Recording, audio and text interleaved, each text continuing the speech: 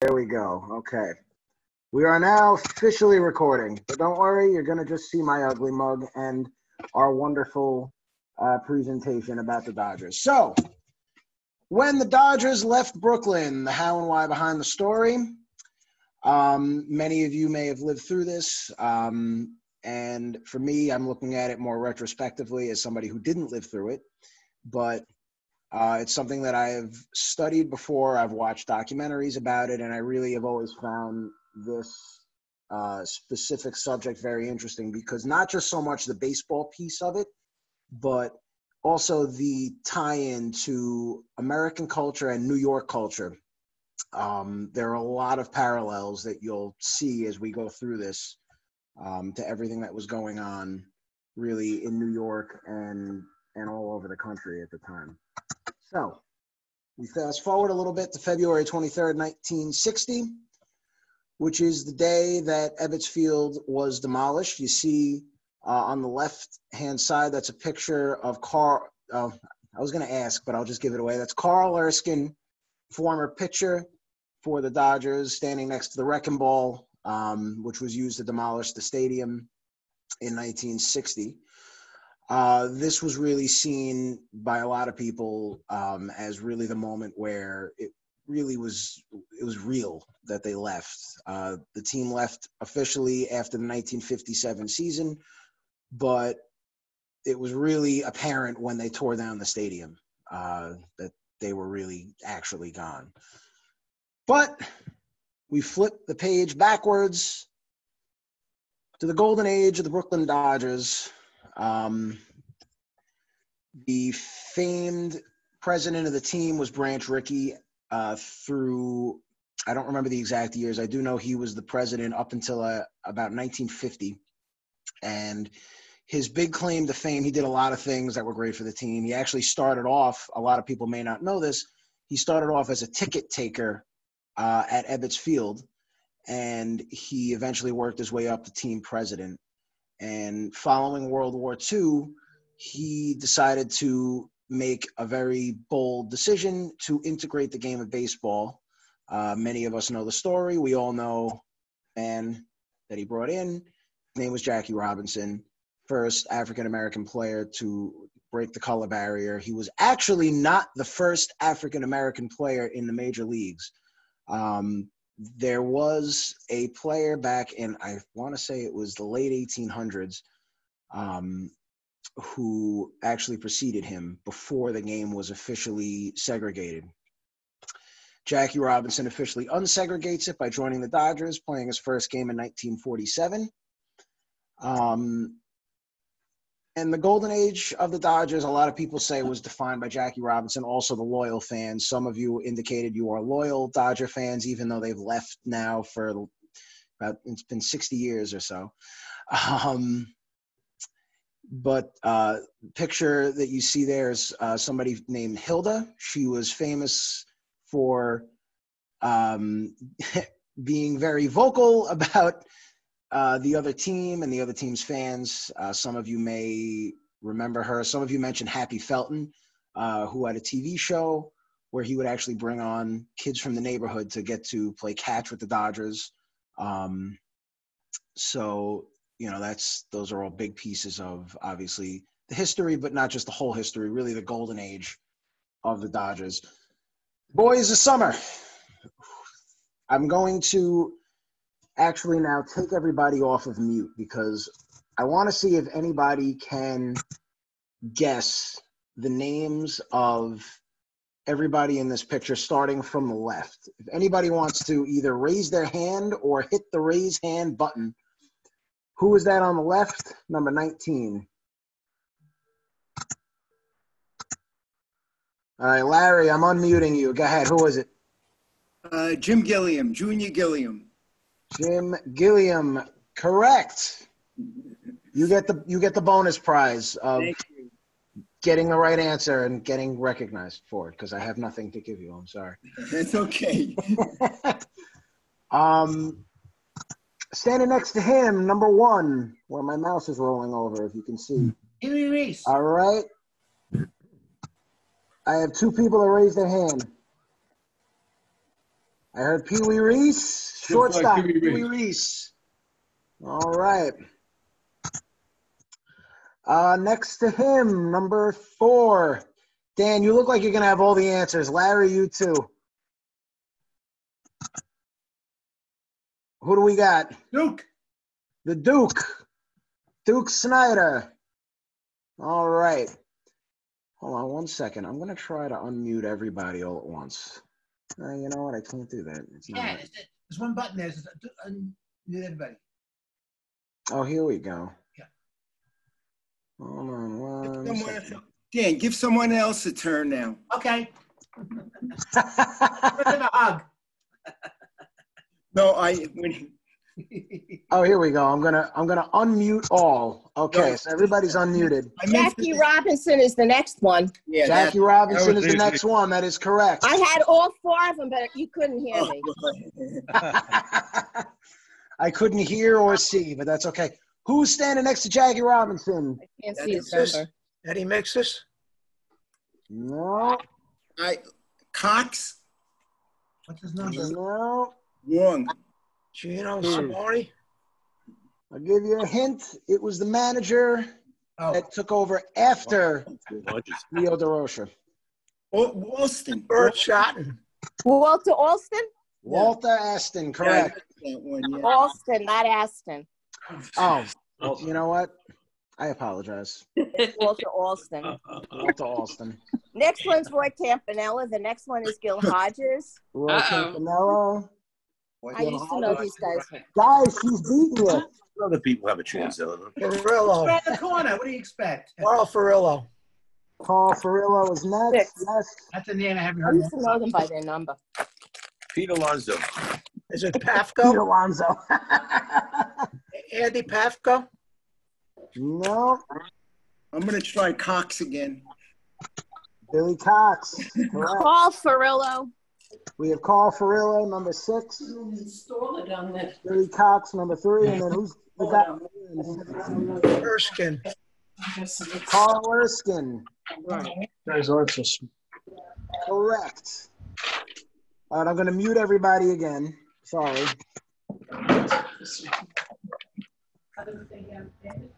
He has the name of the manager wrong. All right. So I do apologize. I spelt the manager's name wrong. I'll fix that next time. If he was a Yankee manager, I would have known. Anyways, moving on. So the Boys of Summer really defined the golden age of the Brooklyn Dodgers. And in 1955, though I'm a Yankee fan, this does pain me to have to discuss. Luckily, I wasn't around then, so I'm sure it hurts a little less for me than it does for some of you Yankee fans who may have lived through it.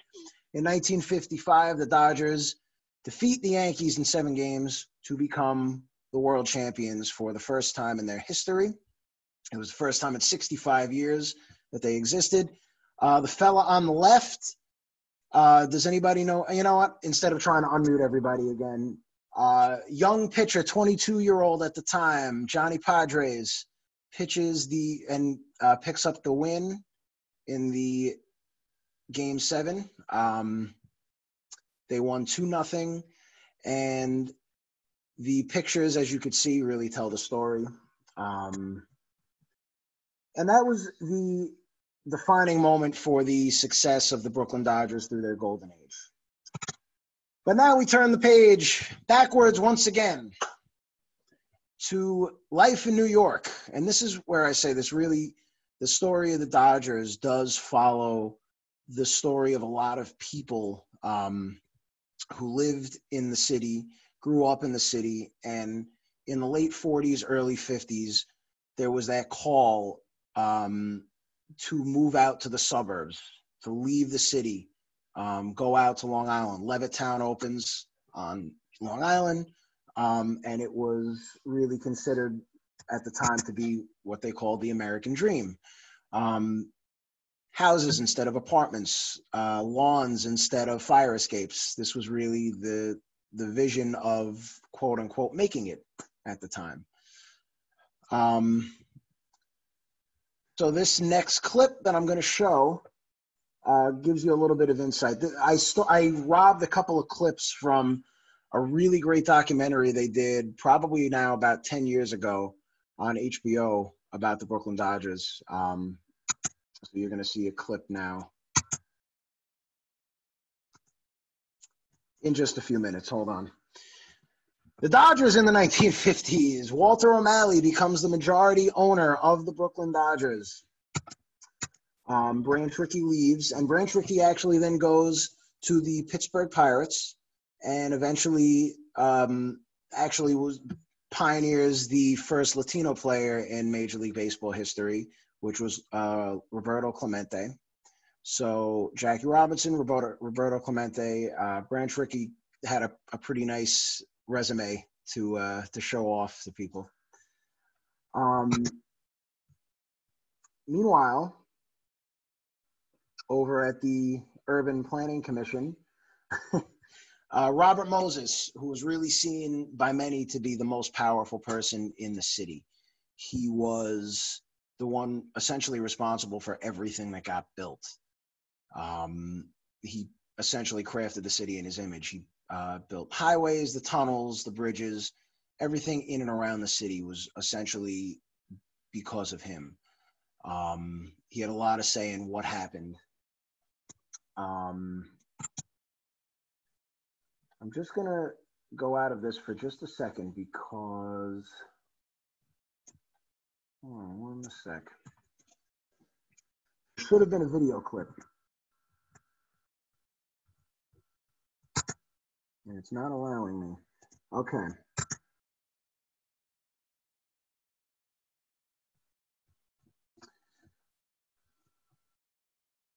Hold on one second.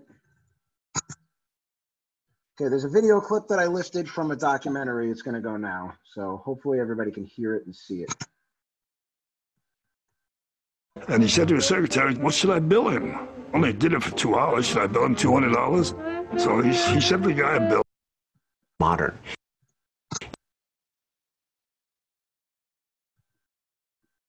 Fast forwarding. Going from Long Island into Brooklyn, it was a schlep. So when you went to a game, it was not cost prohibitive, it was travel prohibitive. They're not going to come in on a streetcar anymore. They're not going to walk. They need to drive. There are 700 parking spots at Ebbets Field, and that is not enough. He's no fool. He knows that those people will still come to Dodgers games. He just has to find a way to make it easy for them to come back into Brooklyn to see them. Which is exactly what the O'Malley did. Having spent years surveying Brooklyn for potential stadium sites, he had finally found the perfect one. A soon-to-be-abandoned meat market on the corner of two major roadways, Flatbush and Atlantic Avenues. It was Brooklyn's version of Times Square, complete with room for more seats, space for more parking, and access to all the city's subways. And here's the beauty part. It is the terminus for the Long Island Railroad. The Long Island Railroad is bringing into Brooklyn all those many Dodger fans who had left for the suburbs. They can get on the train in their towns, get off, walk upstairs, and there is a ballpark. It's perfect. It's beyond perfect. It's ideal. And Walter O'Malley, the erstwhile engineer, wasn't planning to build just any old stadium. He was thinking much bigger. He showed me in his office a domed stadium model, and he told me, this is the future, Carl. He wanted to build the finest baseball stadium known at that time. He wanted it privately financed. He wanted to maintain it. He wanted to pay taxes on it. He wanted a modern stadium, and what could be newer than a geodesic dome rising up on the corner of Flatbush and Atlantic Avenue? He was really going to give the people of Brooklyn something remarkable. Okay. So, Walter O'Malley, you know, history can sometimes overlook it, but Walter O'Malley really wanted to keep the team in Brooklyn. So he proposes this new stadium idea. on the corner of Flatbush and Atlantic Avenues, which is, like they said in the video, the terminus for the Long Island Railroad, which would be able to bring all of the former Brooklynites back into Brooklyn from the suburbs on Long Island. It was really considered to be the ideal spot. So O'Malley pitches this, and he, of course, in order to make this happen, has to get around Robert Moses. And Robert Moses' vision for the city and for the surrounding areas, Long Island and the Hudson Valley and Jersey, it was really supposed to be about the car. Car was king for Robert Moses. So anything that involves city resources should be devoted to anything to do with a highway or a parkway, not a train. So this was completely the opposite of Robert Moses' vision. So we end up with these two heavyweights going head to head with their different ideas. They both had the same idea. They wanted to keep the Dodgers in New York. They had different ideas of how. So O'Malley's vision, we know, it was a dome stadium on the corner of Flatbush and Atlantic. He wanted the Dodgers to stay in Brooklyn. Robert Moses had an idea for an open-air stadium on the site of the 39 World's Fair, because the way he envisioned it was the geographic center of the city. This was eventually, we'll talk about it later, but this was eventually the site of course, Shea Stadium, which eventually did, as we know, come to fruition years later. So now we have another video clip which kind of tells the in-depth pieces of that whole story. You'll see some different people giving interviews in this clip, which I think you'll find very interesting. Certain writers, sports writers, pop culture people who grew up as Brooklyn Dodger fans, giving their opinions and their views of it. So some of you really may be able to relate to this. So here you go. O'Malley is a light heavyweight. He is punching above his weight class. O'Malley had first publicly stated his plan for a new ballpark in 1952. After that, in letter after letter after letter, he privately pled his case to the almighty Moses, who in response after response after response repeatedly told him to get lost. The reality of, am I getting my message across? I want to build this stadium. I want to pay for it. I need help in assembling the land. I think it led to frustration. What is the intersection of Atlantic and Flatbush Avenue? It's the Long Island Railroad terminal. It was directly antithetical to Moses's philosophy that city resources should be devoted to highways, parkways, and anything to do with the car. After a few years getting nowhere lobbying Moses, O'Malley dropped a bomb, announcing the Dodgers would begin playing 7 games a year in Jersey City and would need to be out of Ebbets Field for good in 2 years. That got the attention of New York City Mayor Robert Wagner, who immediately invited Moses and O'Malley over for a chat. The two titans show up at Gracie Mansion, and O'Malley makes his case. You have an automobile. It's a lovely car, but it's a 1913 car, and you just can't afford to keep up the repairs on it any longer. We have to have a new stadium. We have to have a stadium that we can afford to operate, that can hold the kind of a capacity we think we need to stay in business. Robert Moses listens to this, and you can sense that he's getting angrier and angrier, because Robert Moses does not want to have to sit on the same podium as Walter O'Malley, the man he's been unable to extricate himself from for the last few years, and hear what he knows to be a threat.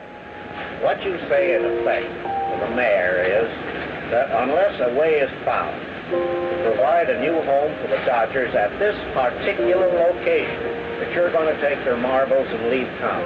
It is as if he is saying, "That right, fatso?" So dismissive is Moses of O'Malley. Mr. O'Malley, what'll you do if you can't find a place in Brooklyn? Oh, we're going to find a place in Brooklyn. We want to keep the Dodgers in Brooklyn. They belong in Brooklyn. We're prepared to spend $6 million of the Dodgers stockholders' money to build in Brooklyn if we can get a site at Atlantic and Flatbush Avenue, the one we want. Waller did think that the Dodgers were an institution in Brooklyn, and that anything the Dodgers wanted, he would get. I'm absolutely sold that we're going to be able to work this out. But he forgot that Mr. Moses was not a Brooklyn man. In fact, Robert Moses, the Manhattan-bred urban visionary, was never against building a new ballpark for the Dodgers. He simply had his own idea for its location, and it was nowhere near downtown Brooklyn. The ballpark went in Queens. The ballpark went on the site of what had been the World's Fair in Flushing Meadows. This was, in Moses' view of the thing, the geographic center of the city. You do not need any other explanation. He wants the stadium there. Walter O'Malley is playing a losing game.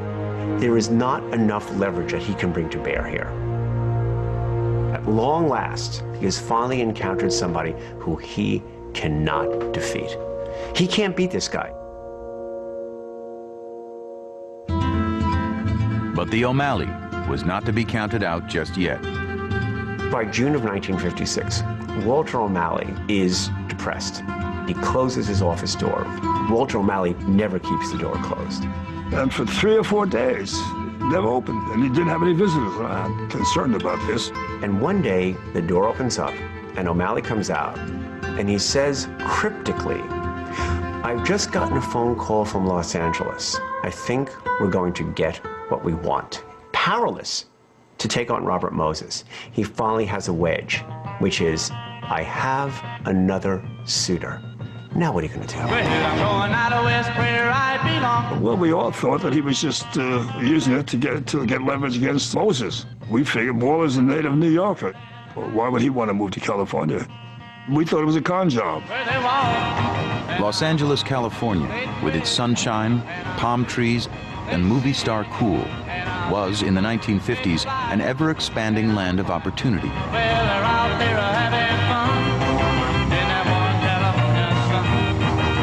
But located 1,600 miles away from St. Louis, the National League's westernmost city, it was Siberia in major league circles.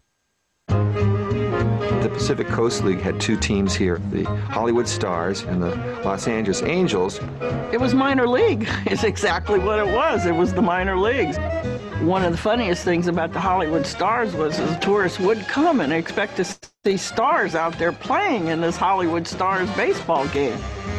It was indeed a long way from the majors.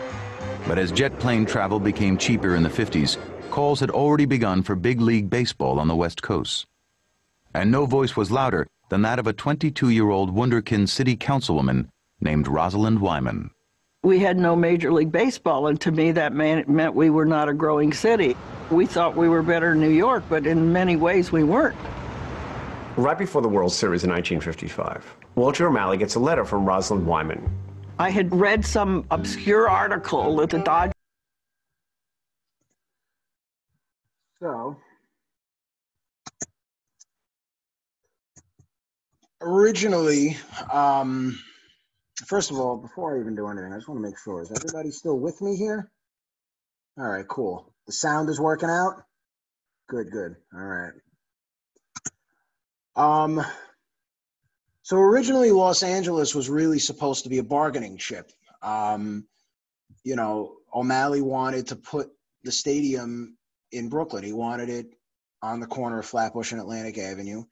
And as you saw in the video, no matter what he did, he couldn't convince Robert Moses to agree with him, whatever the case was. And there's, like I said, there was a lot of speculation that because Moses had so much stock in cars and, you know, building anything that had to do with a car, he wasn't going to approve something that was going to contradict that idea. So building on the corner of Flatbush and Atlantic was, like they said in the video, directly antithetical to his vision. So O'Malley gets his phone call from Los Angeles, and he tries to use this as a bargaining chip to try and get his ballpark in Brooklyn, essentially saying, if you don't give me what I want, I'm going to take the team out of your entire town. And so Moses tries to call his bluff. He continues to assert the idea that the World's Fair is still the best site. And O'Malley continues to operate as secretly as he possibly could at the time. So there's a story that he was having meetings during the games, trying to leverage different people while he's sitting in the front row at the games themselves. There's a story from the 1956 World Series, the year after they won. And they tell the story that he was, it may actually be in my next video clip. Hold on one second. I have another video clip. Maybe not. But anyways, Walter O'Malley was having, a lot of secret meetings, really trying to keep it out of the press as much as possible. But little details do start emerging. Things start happening. Brooklyn now, as a borough, starts to lose some of its rallying power. New York Naval Yard downsizes in the 50s. The 56, they suspended the trolley cars. The trolley cars went out. Things, they did start to change in Brooklyn. And one of the big pieces of the puzzle, some of you may remember, the newspaper, the Brooklyn Daily Eagle, which went under. And they became, the Brooklyn Eagle was really looked at as a rallying point for people in the borough to be able to gather and draw attention to whatever issue they were trying to fight. And without the newspaper as a rallying center, they really became a lot less powerful as a people. Then in 1956, the trend continues. Jackie Robinson gets a phone call from Walter O'Malley that he's been traded to the Giants, who were the biggest rival that the Dodgers had. It was really Dodgers-Giants. It was never Dodgers-Yankees. We all know that the Yankees just beat up on everybody, right? So Dodgers-Giants was the biggest rivalry in baseball at the time, and they call Jackie Robinson and trade him to the Giants. So he decides, instead of going there, he retires. And this was really kind of seen as the winding down of that golden age of the Boys of Summer. And it was really the first big hint that things were really starting to change, not just in the borough itself, but obviously with the Dodgers in general. And slowly but surely, things started to happen little by little with the Dodgers. Hints started to come out that things were happening. January 57, the Dodgers buy a 44-passenger plane. February 57, the Dodgers then buy a club in Los Angeles, which gets the conversation going a little bit more in the newspapers. So O'Malley's attempt to keep things secret was slowly going by the wayside. March of 1957, there's more stories hitting the newspapers about O'Malley meeting with LA officials. So, they're knocking on the door of Los Angeles. This video will give you real insight into really the home stretch of how this all kind of went down. That the Dodgers might be willing to move. And I thought, well, why shouldn't I meet Walter O'Malley? Why shouldn't we talk about it? And Walter O'Malley. Just fast forward, because most of this we just covered.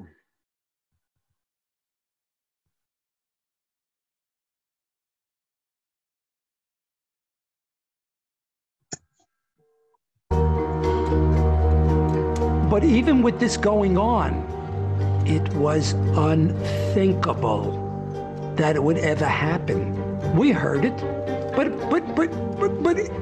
it couldn't happen. It just could not happen. when the '57 season came about, and again, they were playing games in Jersey City, and the solution of a new ballpark hadn't materialized yet, then it became a little more evident that, hey, this could possibly happen. The players knew about what the fans knew. We weren't brought into the loop. We didn't see much of O'Malley anymore. He didn't come to the ballpark at all, and they said he was in L.A. In fact, he was, looking for the Southern Californian equivalent of Atlantic and Flatbush Avenues. My dad is a county supervisor. He arranges for O'Malley to ride in a sheriff's helicopter. They go up in one of those old whirlybirds with the bubble canopy, and they fly around Los Angeles. And they fly over Chavez Ravine. And O'Malley, the engineer, goes, there. A stadium could go there. Sandwiched by multiple freeways and close to downtown LA, the spot was ideal for a ballpark. And it had sat vacant for years, which is why county officials were happy to immediately offer O'Malley 350 acres of it, free of charge, on which he'd be able to build his very own stadium. There's no way he could have turned it down. Imagine somebody giving you 352 acres in downtown New York. O'Malley had struck gold, but he had one giant obstacle to overcome if he planned to stake his claim. O'Malley's problem, and he has a problem, is that he can't go to California by himself. He can't have the St. Louis Cardinals as the closest team thousands of miles away from him. He needs somebody else. He knew that Horace Stoneham was up against it at Polo Grounds in New York. Stoneham was up against it much worse than O'Malley. At least the Dodgers were making money. While the Dodgers were still profitable, the Giants were dead last in attendance, and their owner, Horace Stoneham, had been considering moving the team to Minneapolis, until Walter O'Malley showed up with a golden proposal. Stoneham has 1 foot out the door. He's gone. And so for O'Malley to say, Horace, go further west, it doesn't require a lot. And so it's all lined up for O'Malley. Do you feel now that there's a good chance that your club is going to stay here in New York? Gabe, honestly, I haven't the vaguest idea at this moment. We know that we have a fine proposition from Los Angeles, a sincere one that under ordinary circumstances we would be quick to accept. The 1957 season was Walter O'Malley at his most mendacious, at his most unreadable. We haven't made a commitment as such to anybody at any place. There was a possibility that we could be a bargaining tool for him to get what he might want out of New York.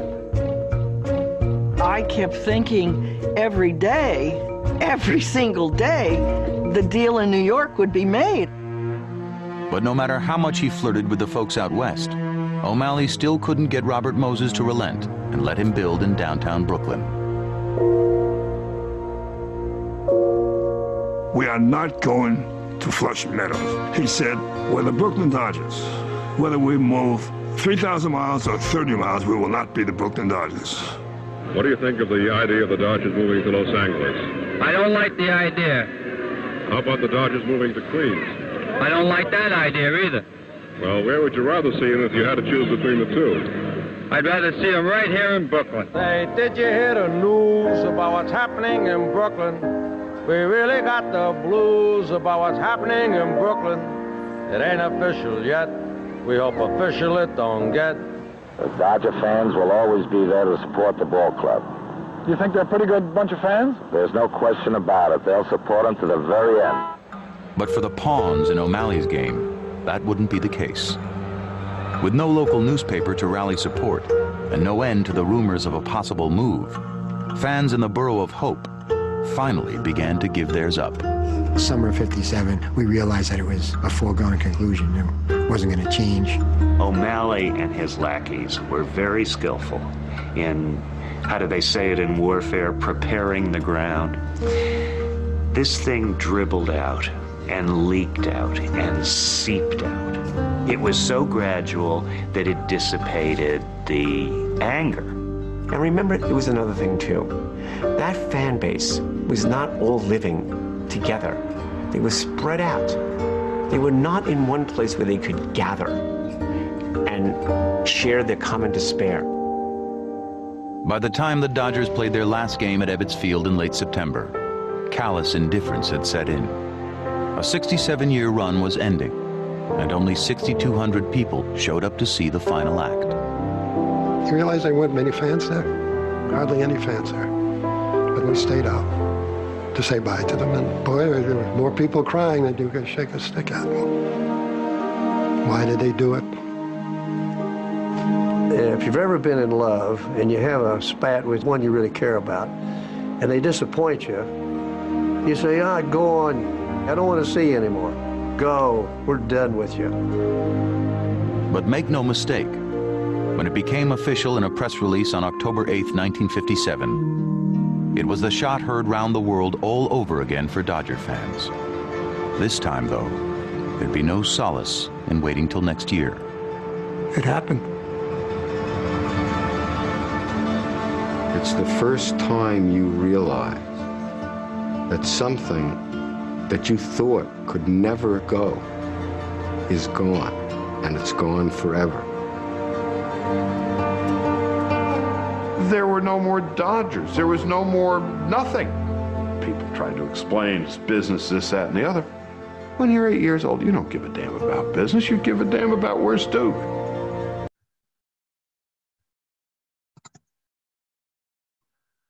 So, any of my former Dodger fans crying? I did give fair warning before we jumped into this. I did say that if you were a Dodger fan, this was not going to be easy to watch.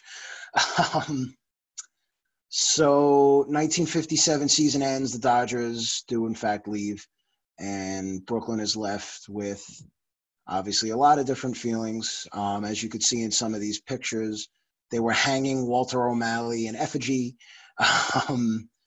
and a lot of different political cartoons. People were crying. Ebbets Field fell apart. But the point that Walter O'Malley's son makes in the video, which is that he really did get the bad rap of being the guy who moved the Dodgers out of Brooklyn, but it's often lost in the story how hard he tried to keep the Dodgers in Brooklyn. Robert Moses just didn't have the same vision for keeping them in New York. So anger and despair in Brooklyn, euphoria in Los Angeles. It was, like they said in the video, the first real serious baseball team, or really the first serious sports that was brought that far out to the West Coast. This really was kind of like the Beatles were to the British invasion. This was kind of what the Dodgers were to westward expansion for baseball and really eventually all the sports. They took the Giants with them. The Giants went to San Francisco. And shortly thereafter, you had some teams that relocated out west. The Los Angeles Angels eventually became a major league team.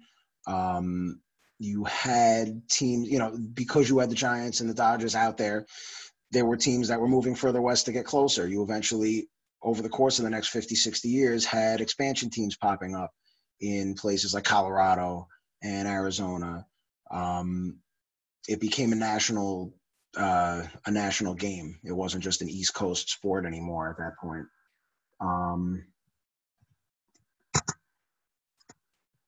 And as you can see in some of these pictures, there's Walter O'Malley. He got his dream stadium, the stadium that he wanted to build in Brooklyn. He got Dodger Stadium instead. The reason why I also brought up before the idea of the flight out of the cities with, people living in Brooklyn, people living in the Bronx and Manhattan, Queens, who eventually left their apartments. They left their walk-ups and they went to, ranch houses in Levittown. They left the city and they went for more land, more space. It was the vision of making it. And essentially Walter O'Malley did the same thing, just on a bigger scale. He took the Dodgers out of their cramped walk-up in Ebbets Field, and he brought them out to their sprawling land out in Los Angeles. So it was really the same concept. There's a big tie-in to, suburban America and how the Dodgers kind of followed suit, and the Giants.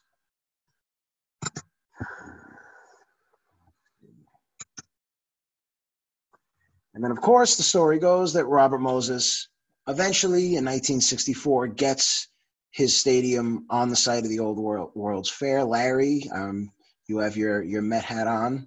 So the Mets move in 1964 to Shea Stadium, and that becomes Robert Moses's crown jewel stadium. Of course, Shea Stadium stood until 2008.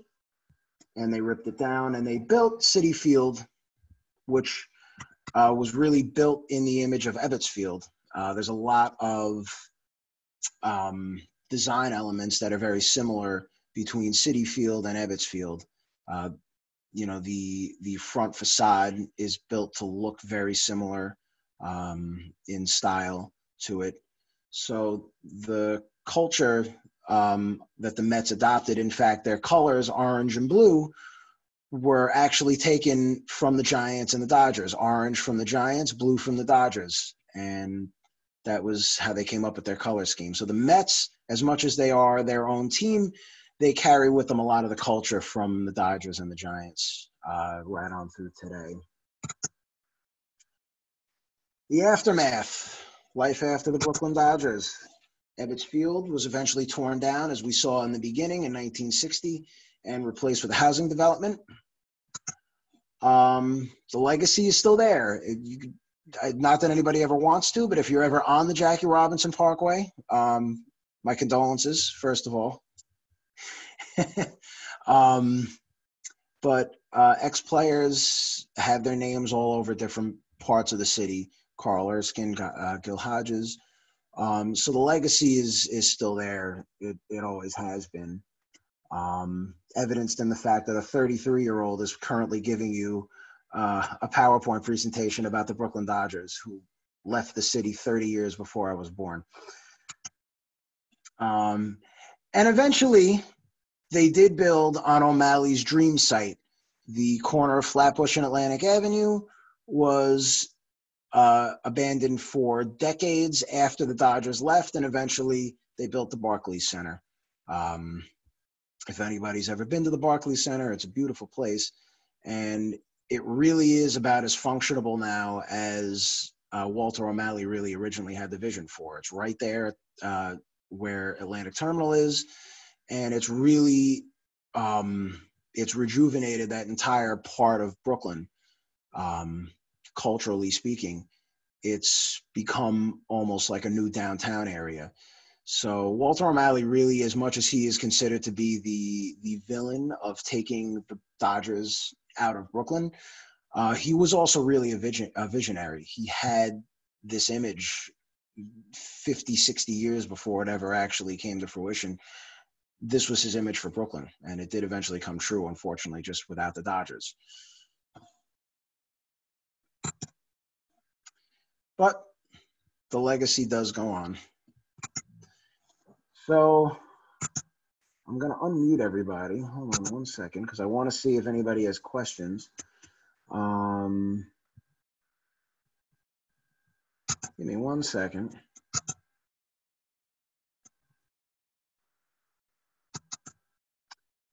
Okay. So does anybody have any questions? So I have a hand up here. All right. I'm Stuart. Yes, okay. Stuart, go ahead. Two questions. One, when the Giants moved to California, were they financially in better shape after a year or two there? From what I know, yes. I think it took the Dodgers less time to adjust. The Dodgers actually won a championship in, I think, their second year there.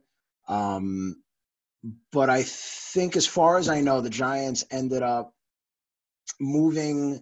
I don't know when they built or when they moved into Candlestick Park. I think they may have moved into Candlestick Park right after, like as soon as they moved. The Dodgers played in LA Coliseum, I think, for 2 years before they built Dodger Stadium. So I don't know if they had as quick of financial success as the Dodgers did necessarily, but they definitely eventually, I would say within 5 years, they were, again, a very profitable team for sure. Okay, second question. Yeah. How did the players feel about moving to California? Well, some of the players actually were shown in that video. They, were obviously not in favor of it. They interviewed like Carl Erskine, Clem Labine. Some of those guys were very emotional about it. Some of them went, Sandy Koufax was on the team when they moved, but he really didn't become a star until they went to Los Angeles. That was really where he became, their next big star. But I think the general, at least from what I understand, from reading up on this and seeing different documentaries about it, that most of the players that were there longer, they were very attached to Brooklyn emotionally. They didn't necessarily want to leave, but they didn't have a choice necessarily either. I have a couple of hands up. Dan, I have you unmuted. Yes, okay. Just for information purposes, if you stand at the front entrance of Barclays Center today, my dad's store was right across the street, Flatbush Avenue. Wow. I was a kid, and I used to take I used to live in Kings Highway up Flatbush Avenue, about 40 minutes by bus. When I was a kid, and I used to take the bus to my dad's store, the streets there were little shops and big empty lots and a gas station. There was nothing there in the corner. But my dad's store was right across the street. And for the first 6 years of my life, I lived 3 blocks up from the main entrance of the Barclays Center. Wow. So imagine if they would have built the stadium, you would have been able to walk to every game. Yeah. I probably would have been dead by then. that was a tough area. That became a very tough area. Yeah.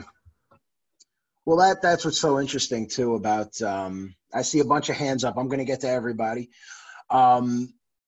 What's so interesting is what happened to that area after the Barclays Center was built. Is that it did rejuvenate that entire area. Sure. Culturally, socioeconomically too. I'm sure a lot of the walk-up apartments that were there are now rebuilt into condos.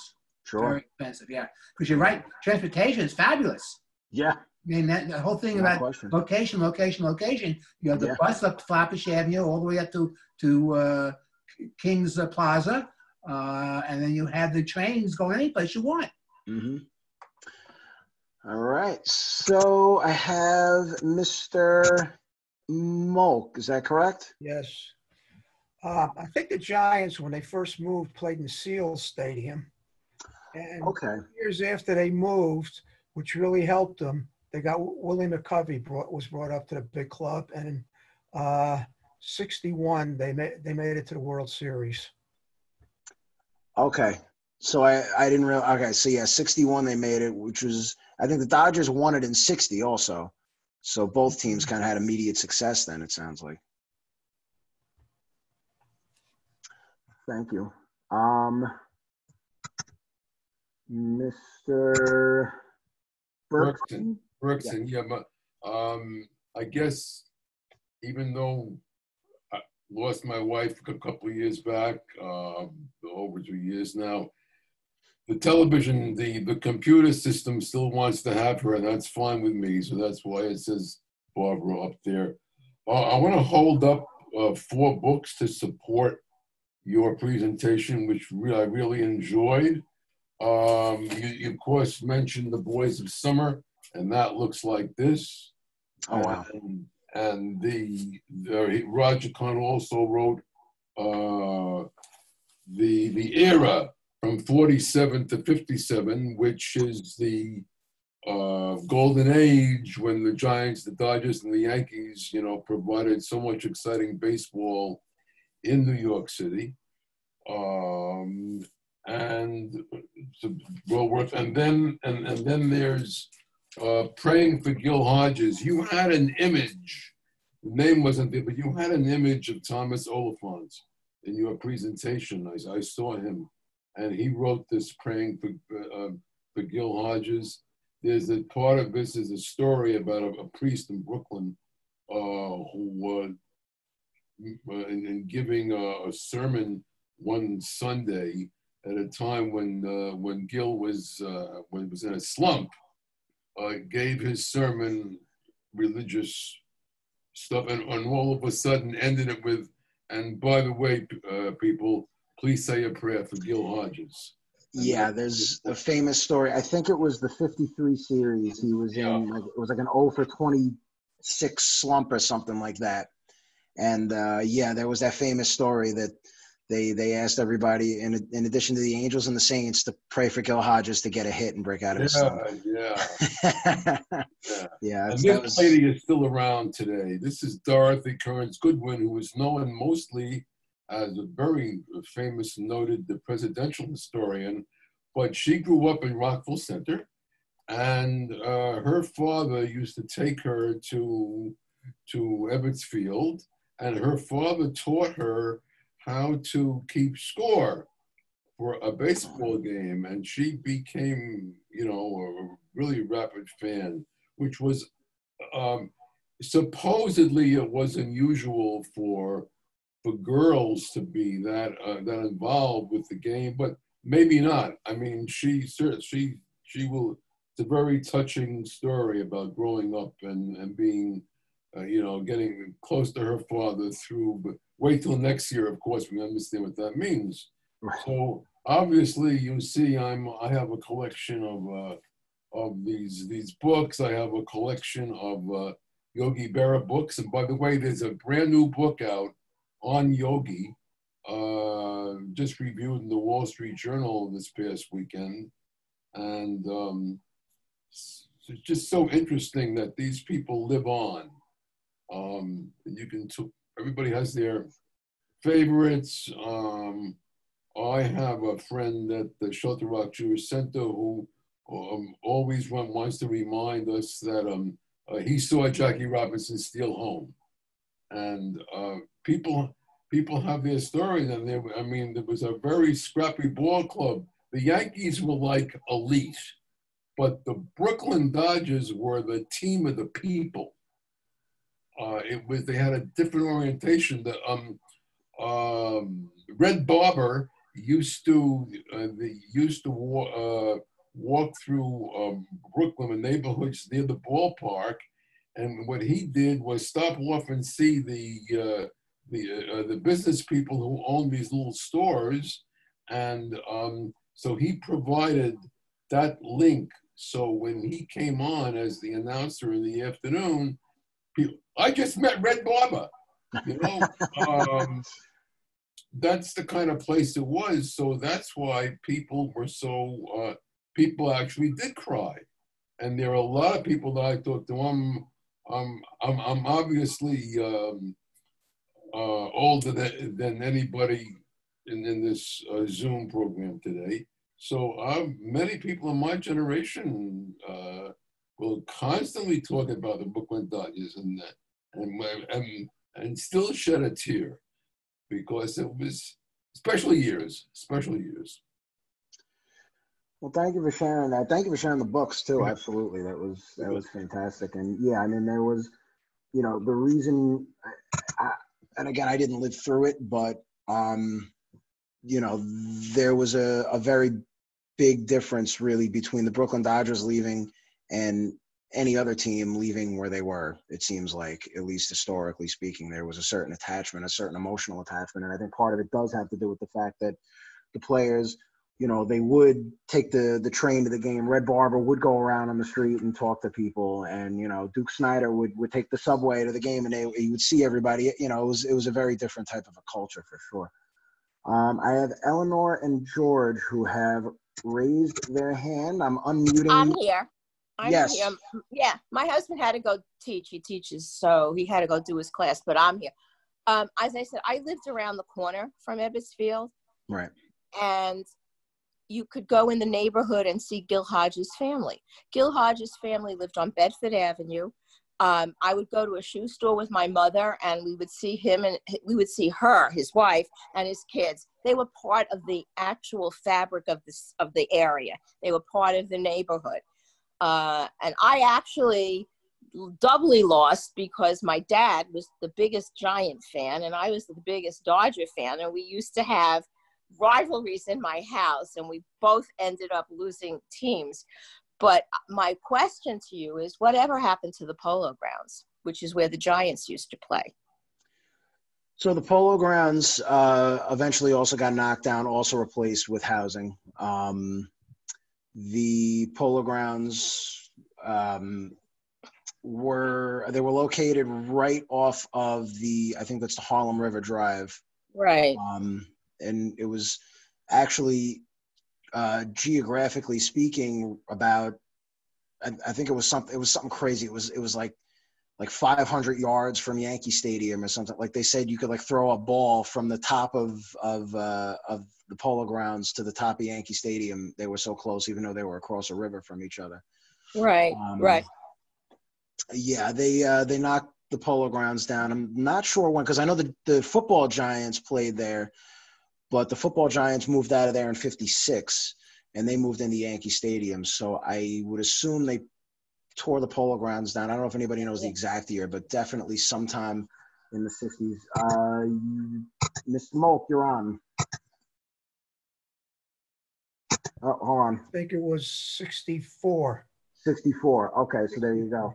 And that was the year that down around 66, I would guess. And it's low-income housing, a big complex there. Yeah. Where Polo Grounds was. Yeah.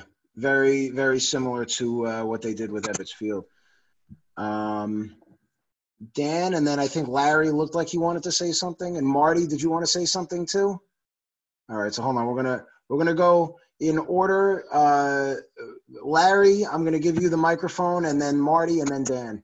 No, I just have one comment to make. I'm a Mets fan now, but if you could see this, I was originally a Brooklyn Dodger fan. I don't know if you could read that shirt, but oh yeah, I was looking for this picture as you were talking. I was reminded. So when I was a little boy, I was a Brooklyn Dodger fan, but I switched as soon as except for Koufax, as soon as they left, I switched, especially after Koufax. But right. Thank you. It was great. Thanks, Joe. I enjoyed it. I'm glad. I'm glad. Thank you. Maybe I'll do one about the Yankees and the Mets too, you know. Dan says no. Dan says absolutely not. Stu says yes. Stuart's in on that. Marty, you had a question. No, not a question, just a couple of comments. I'm not from Brooklyn, probably the only one in this group who isn't. And the years from 1956 to 58, I was stationed in Germany in the Army, so I missed all this. Wow. And the thing that really interested me was the conflict between O'Malley and, I'm losing his name now. Robert Moses? Robert Moses, yes. Mm-hmm. It was really a conflict between mass transportation and cars. Mm-hmm. It's a fight that I think O'Malley should have won. And one of the downsides of Moses, I think a big downside, even though he did some good things like Jones Beach, was concentrating on the automobile. And we're paying for it now. They wanted to build a light rail, for example, down the LIE. He was absolutely against it. He just wanted cars, cars, cars. And that was his big thing. And I think it was a big mistake, in spite of the fact that he was a master builder. The Cross Bronx Expressway, another big mistake. He ripped down a lot of neighborhoods in the Bronx.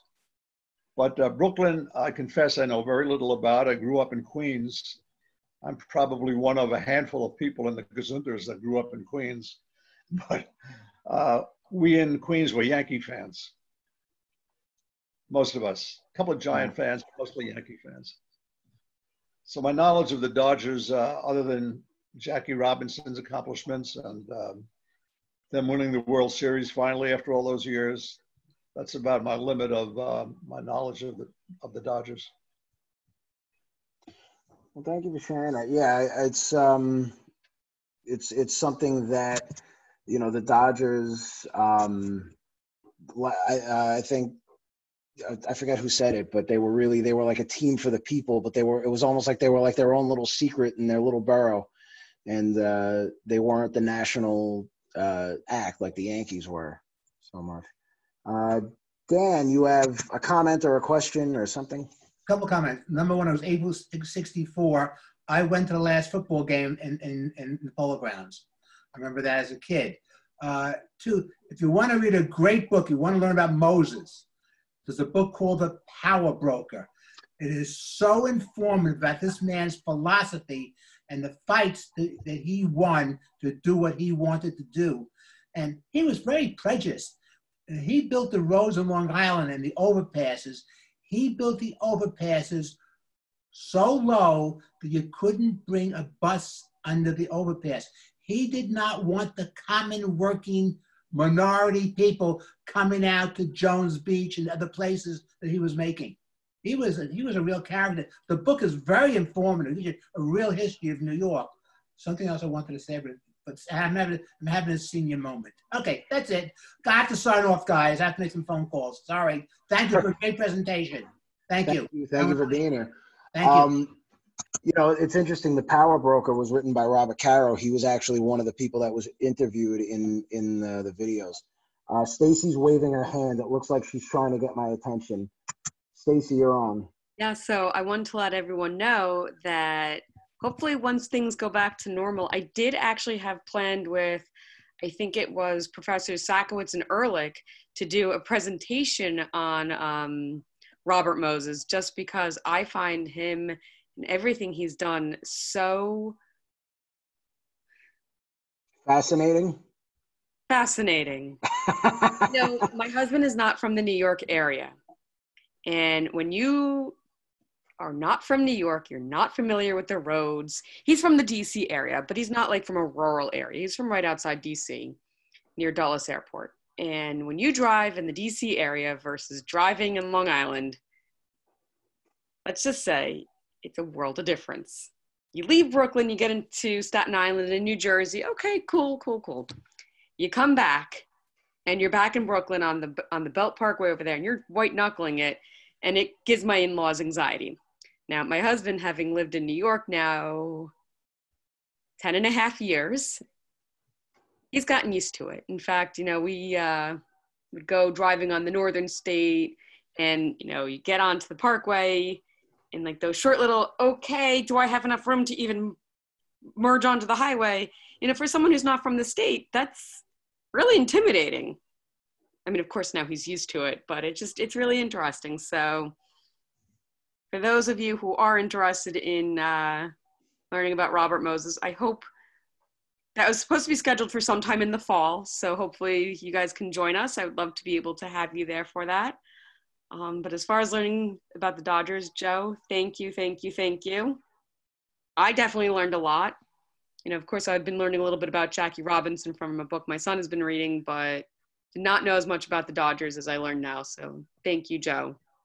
All right. Well, thank you for having me. And we should do this more often.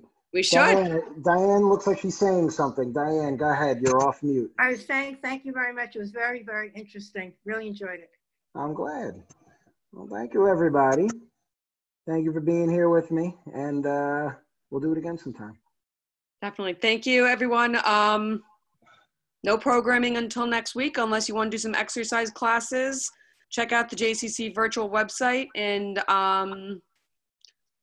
unless you guys have any questions, comments, anything, I will see you next Monday for News Behind the News with Dan Seidman at 10:30 Monday morning. So I hope you have a great week. And that's that. Take care, everyone.